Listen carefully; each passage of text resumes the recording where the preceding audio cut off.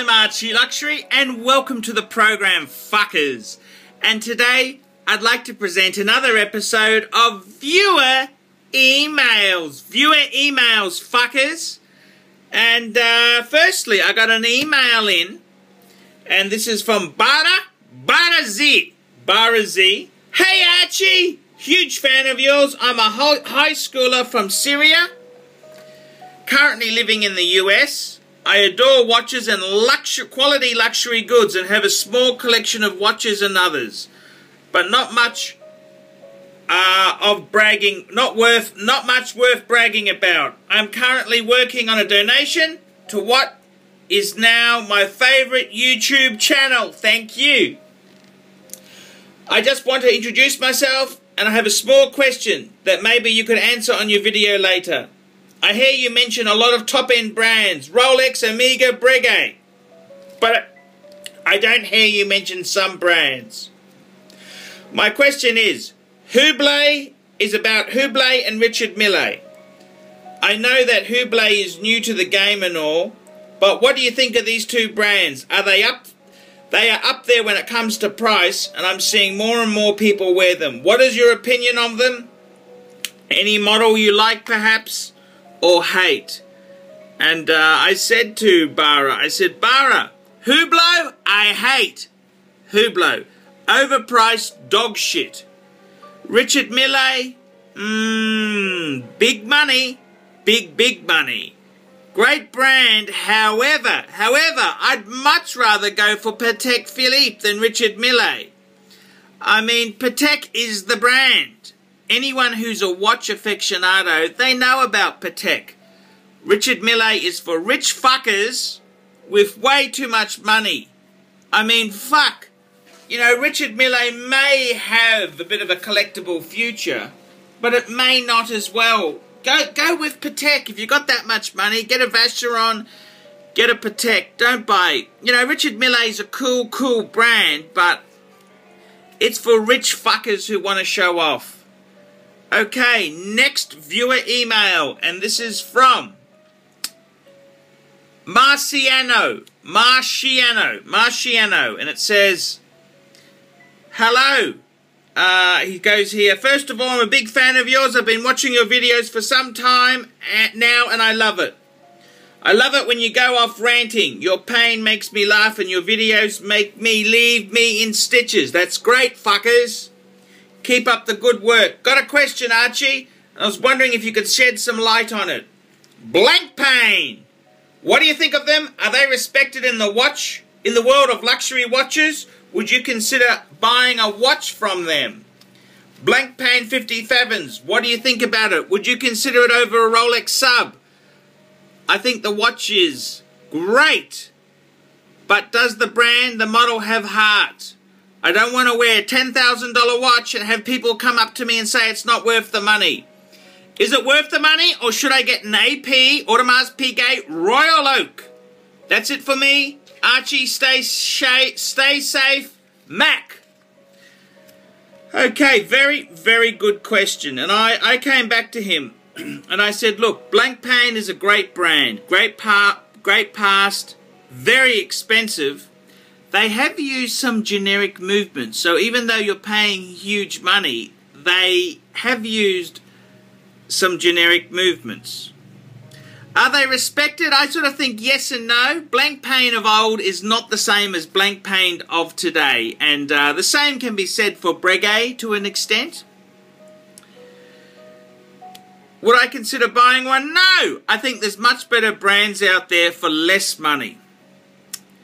What do I think of the Blancpain 57s? Well, it's a truly iconic watch. It's a great watch. It's fantastic. However, if you buy a Rolex sub, it's going to retain its value much better than a Blancpain. Definitely. Rolex has a better retention of value than a Blancpain ever will. And I said to him, I shot him off an email and said, hey, have a talk to jewelers on time. They occasionally get in the odd Blancpain, and Kenny agreed. Kenny said the depreciation on the Blancpains is pretty severe. Yep, I'd agree. A Royal Oak from Audemars Piguet is a much better proposition. So I'd have to say to you, look, Blank Paint is a great brand, but it kind of had a bad period where they died. So modern Blank Paint's not the same as vintage Blank Paint, but they're still an okay watch. I personally wouldn't get one. You asked my opinion, and I've told you. So there you go, fuckers. Okay, next viewer email is from Fernando Guzman Jr. And he comes and says, "Hey there, I'm 28, work in law, and will be an attorney in May. I don't really like the Rolex Datejust, but I did like the Patek Aquanaut. Saw this on eBay, maybe able to get the money if it sells for a decent price. What do you think of the watch for someone like me? Do you think it's a decent price? If I purchase this Patek, it will be my only watch. Can I wear it every day? I have a small wrist, so I'm not concerned about the 36mm size. Thanks, and by the way, miss your mean nasty fuckers sayings in the videos."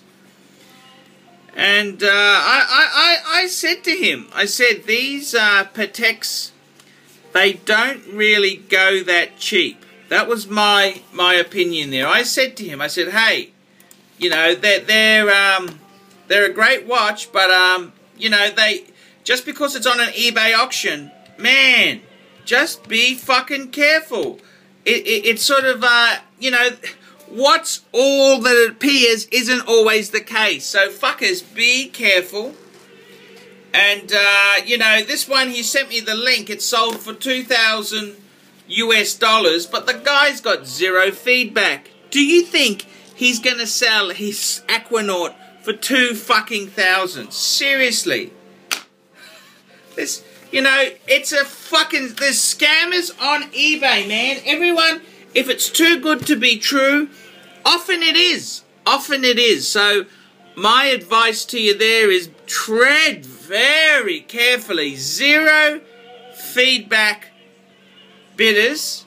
Man, this is fucking dangerous shit. Very, very dangerous shit. So, if it's too good to be true, fuckers, it often is. Okay, let's shoot to a commercial break, fuckers.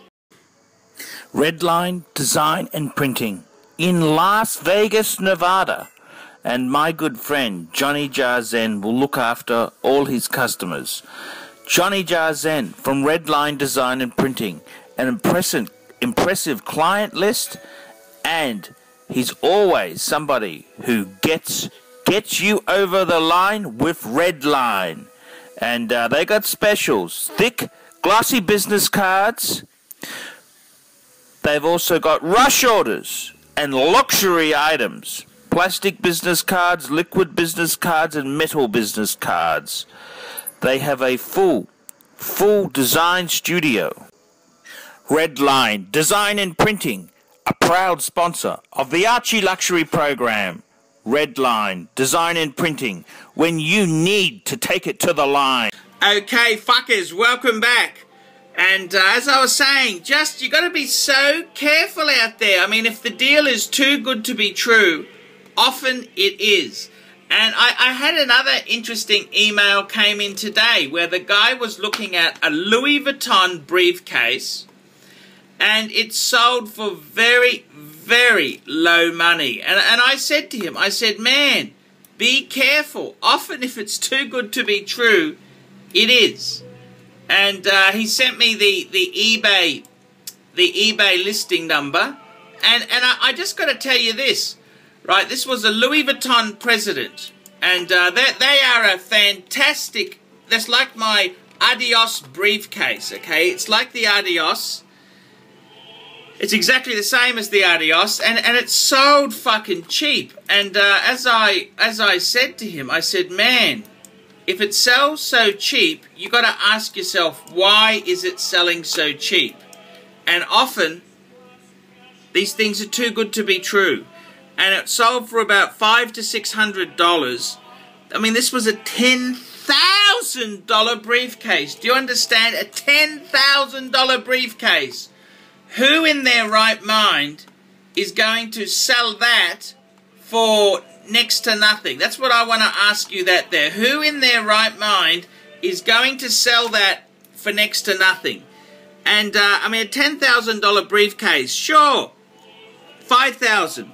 $4,000 maybe? But fucking $600? I mean, there are scammers everywhere. Scammers. And if it's too good to be true, what is it? It's either going to be stolen, it's hot, which you don't want anything to do with it, or it's a fucking scammer trying to get you to send the money, and you're going to waste time on PayPal, filing disputes, proving, you know, it's just, if it's too good to be true, often it is there. So, fuckers, be careful. Okay, next viewer email is from Ross Luger. Hi Archie, I love your videos. I find your opinions to be spot on. I'm 23 years old and live in the United States. I've been collecting since I was 16 years old. Many of the watches I've purchased have been at a really good price because, like yourself, I'm not rich but love luxury goods. Many watches I buy to resell, and it helps me fund my interest in the hobby. In my collections I have two 18-carat chronographs that look good but were bought cheaply, $700 for the pair. A few gold Rolexes that I have bought cheaply or got for free after selling, and a state of watches for a friend. Also in my collection is a Omega Seamaster Professional and a brand new Seamaster Aquaterra. I also have an IWC Mark 15 pilot watch. Archie, if you could do a review, that'd be great. And I gotta say, you sent me a link, but fuck, the video quality was appalling. I can't do a fucking review when it's not even in focus. Ross, I love you to death. I'm so proud to have you as a fan, but fuck, Ross, if the video is just out of focus, man, it's fucked. It's fucked. And finally, I'd like to have a talk about a serious matter here.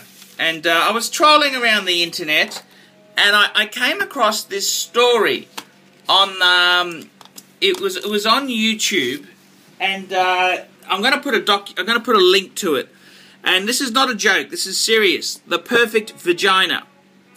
And it talks about people in England who've had operations because they don't like the appearance of their vagina. And this is just fucking awful shit. How can people be so